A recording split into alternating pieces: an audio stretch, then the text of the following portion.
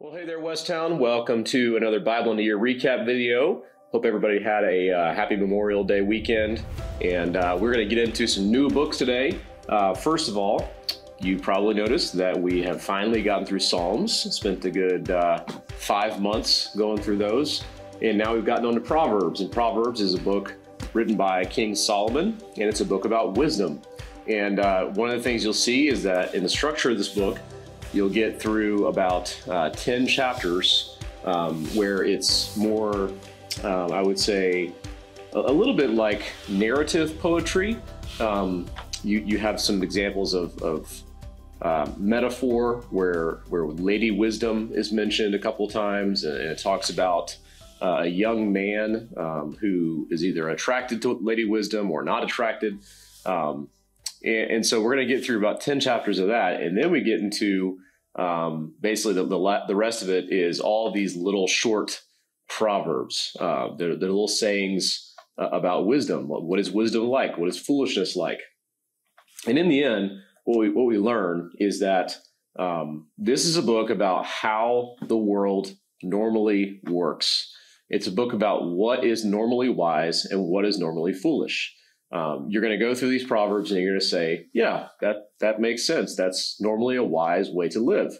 The one thing we have to remember, though, is that sometimes, even if you live your life with great wisdom from the Lord, things still turn out bad. And other times, you can live as a complete fool and things will turn out good. So it doesn't always work exactly the way the Proverbs say they will.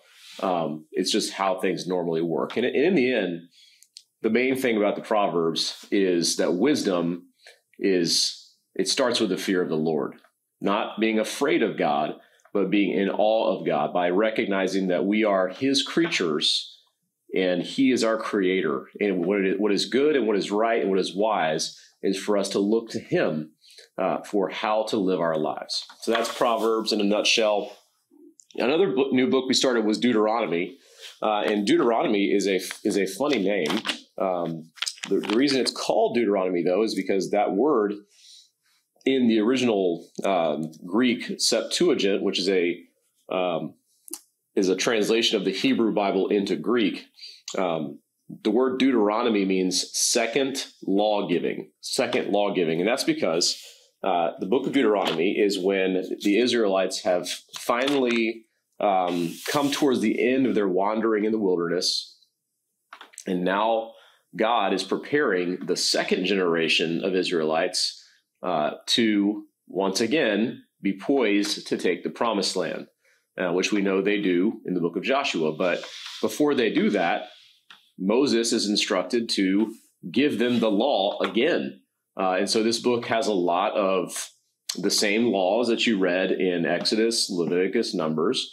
The 10 Commandments are repeated in this book. A lot of the priestly laws and cleanliness laws are repeated. And so that's the whole point of the book of Deuteronomy. It is Israel as they're once again about to take the promised land. But then let's go ahead and look real quick at a beloved book, a book that many children will know and maybe many children sing about, and that is the book of Jonah, the prophet.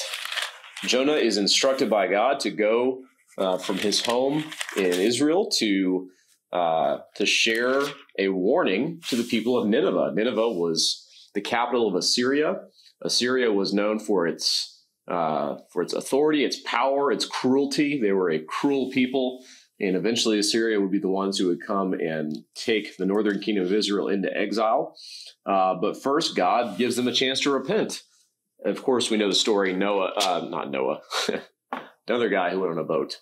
But Jonah, Jonah says, I'm not going to Nineveh. I'm going as far away from Nineveh as I possibly can. In fact, what he's saying is I'm going as far away from God as I possibly can. So I'm going to Tarshish, which Tarshish was, for them, the ends of the earth. It was, I think, in Spain.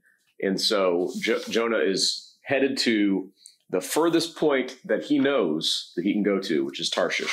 So of course we know you can't outrun God, and we know what happens. Jonah ends up in the boat, and there's a storm, and the sailors are afraid, and Jonah says, "Throw me overboard."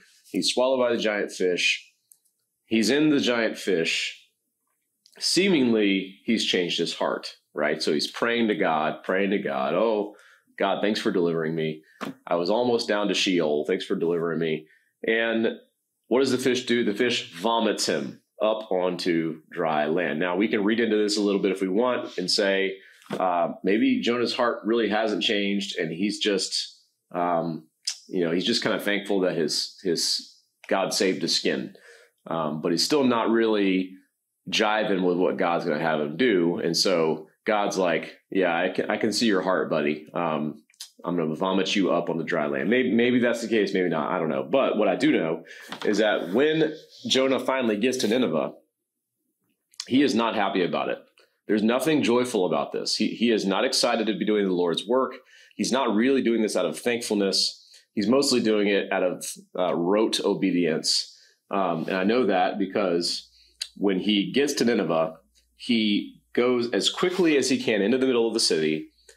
He says what God told him to say, and then he leaves. And amazingly, the Ninevites repent. They're like, "Oh my goodness, you're right. We've sinned against the Lord. We have to repent. Everyone, let's have a fast. We're going to repent."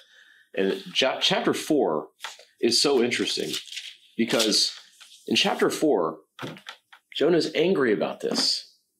Jonah is so angry that the Ninevites have repented. And he says, in fact, "This is why I didn't want to go to Nineveh in the first place, because God, I knew that you were a God of mercy, and that if the Ninevites hear about you, they will repent." And yet he's angry about it. Why is he angry? Why is Jonah so angry? Well, I think it's probably because Jonah is struggling mightily with self-righteousness. He thinks that these Ninevites don't deserve salvation. And so when Jonah is actually confronted with this good news, he can't stand it. He doesn't like it. And so anyway, what is Jonah's heart condition? It's hard. He needs the gospel. He needs the same message that he just delivered to the Ninevites. And maybe that's a warning to all of us to remember that no matter what our situation is, we are always in need of the gospel. Whether we've been Christians for 30 years or 3 minutes, we always need the gospel. We always need to be reminded of the grace of God. That's for us, and that's for everybody. And that's it for this week. That's a lot today, but hopefully you've enjoyed this time, and hopefully you're enjoying your Bible reading, and we'll catch you next time.